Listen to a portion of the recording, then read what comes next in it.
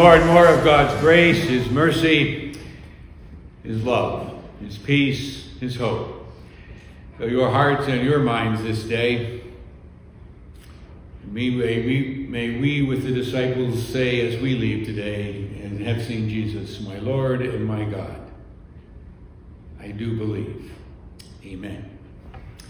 My brothers and sisters in Jesus Christ, our risen Lord, amen. There's really no other experience for worship quite like Easter, is there? Carried along by a full house of joyous believers, surrounded by the sweet aroma of flowers, inspired by music and preaching, sent on our way by our joyous Easter song. We go to our family Easter celebrations with Easter proclamations still ringing in our ears. Christ is risen. He's risen indeed. Hallelujah. How different.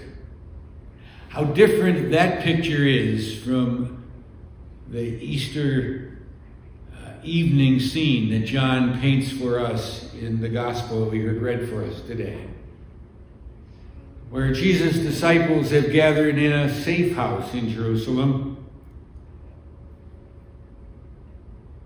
hiding from the Jews, huddled together behind locked doors, cowering, John says, for fear of the Jews.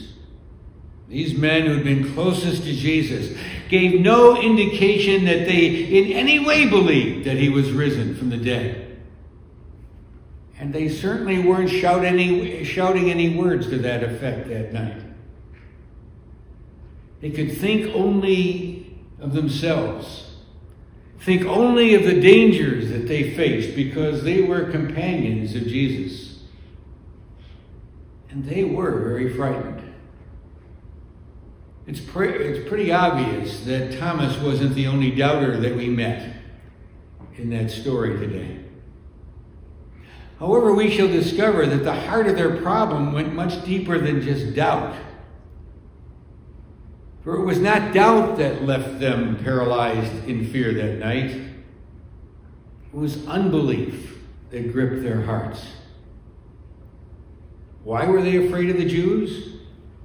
It was because they were the people who had the power that symbolized death to them. Death for their beloved rabbi, and potential death for themselves if they were identified as his companions. If their hearts were still ruled by the earthly powers of death, what could they do except be afraid? It was unbelief that filled their hearts. But then how different are we who would be his disciples today?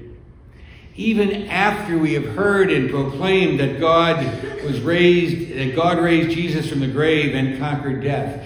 Even after that, how many of us don't find ourselves sometimes locked behind closed doors of our fears? Fears of lost jobs and shrinking retirement accounts. Fears of terrorists and hostile nations.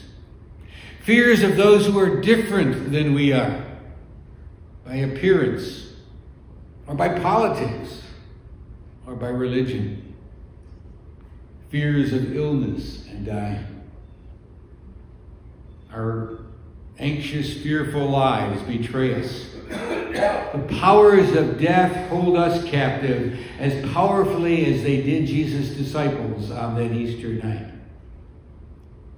But if Jesus had been raised, why were the disciples so afraid?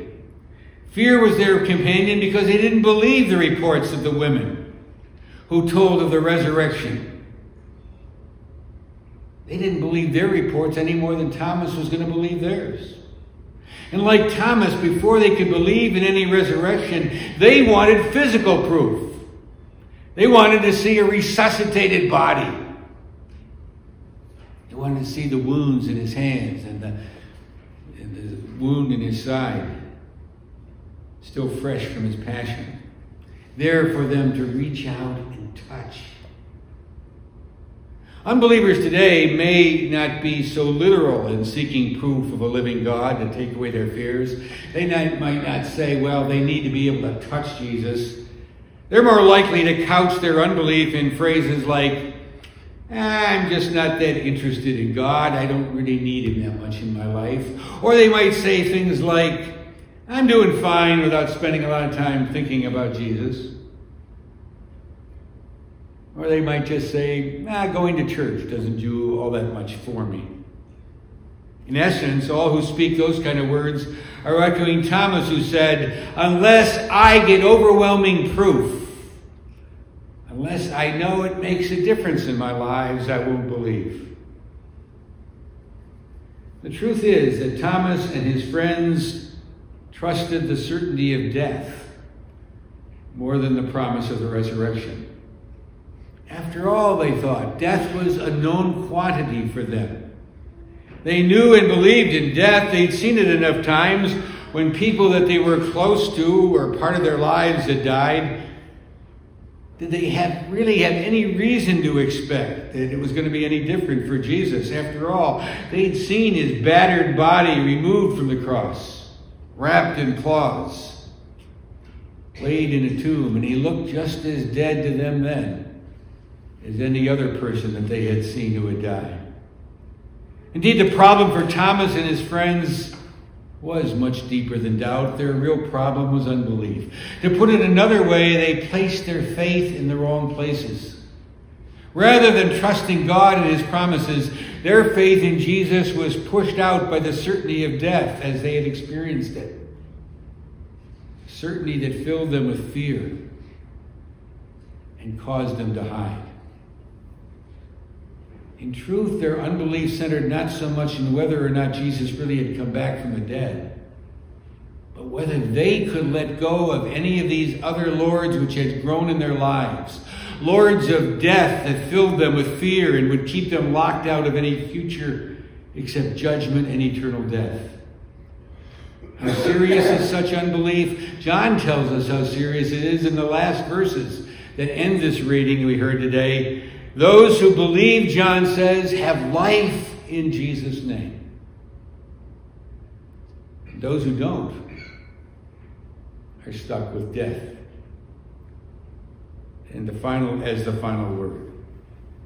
Those who don't believe are stuck in lives of fear and trouble and despair. That's why John says he wrote his gospel. To share the good news with all who would read it. That Jesus broke into the realm of death when he took our death sentence upon himself. And then he erased it from our future when God raised him to life on Easter morning. In that way, he was making it possible for all who believed to have life in his name. In the end, it was not seeing Jesus' wounds that transformed all those scared and hiding men into bold witnesses, willing to risk their lives to tell the world about him. These same men who hid in that room that night would soon be out in the streets of Jerusalem and all through that part of the world, saying that he was alive and had died for all people. What changed them was their faith in God. Their faith in God who brings life from death and who therefore has power over all of the principalities and powers that bring that kind of fear and anxiety into our lives. It was a faith that arose in them when the risen Christ broke into their fear-filled, peaceless lives. And everything changed for them. And he did it not by showing his disciples his wounds. He did it by simply standing before them. In the end, they didn't have to put their hands in his wounds. They simply saw him and things changed. Neither they nor Thomas had to sink their hands into his hands or his side in order to get peace. They simply knew that now, because Jesus was alive and because he was with them, they didn't have to be afraid anymore. Jesus didn't have to wait for the disciples to first confess their unbelief and repent before he would promise to change them. He simply came and he said before them, "Peace be with you." He just came to them and offered them peace by his presence. And just his presence was enough to change them, to take away the fear and to give them that peace. The disciples believed, and they couldn't wait to tell Thomas. And before long, they would be telling anyone else they could encounter. Thomas, for all of his hesitation he had expressed, took one glance at Jesus. And he fell to his knees and said, "My Lord and my God." His fear was gone. And tradition tells us that Thomas would one day go all the way to India to pass on this peace through the good news that he had experienced in Jesus. It was, however, more even than Jesus' presence and appearance that changed Thomas and the others. John tells us that as Jesus stood before them, he breathed on them his Holy Spirit. And it was the holy contagion of the Spirit that got into their bloodstreams. That's what changed them from reluctant and fearful observers of Jesus into bold and convincing witnesses of what God had done through him. The risen Christ is in our midst today, right here in this place. We can't put our hands in the wounds. But he's here in the precious words that we proclaim to one another. He's here in the supper that we will experience again in just a few moments as we eat and drink his body and blood given and shed for us. Christ is risen. He's risen indeed. Hallelujah. But it's not enough for us just to shout that out here. Jesus breathes into us his Holy Spirit as he did those disciples, so that we might go from this place and be the witnesses to others of what he has told us. And that believing we might have life in his name. A life that includes going to all those we know who live in fear. All those who are still locked behind the locked doors of their fears. Tell them there's one who offers them peace. One who has lived and died and rose back to life so that they might know God's acceptance and forgiveness. And one who's also gone ahead of them to prepare a place for them when this life ends. Thomas and his friends discovered that new identity as they knelt before the crucified and risen Lord that evening behind the closed doors in Jerusalem. No longer did they live for themselves. Now they changed their identity to children of God.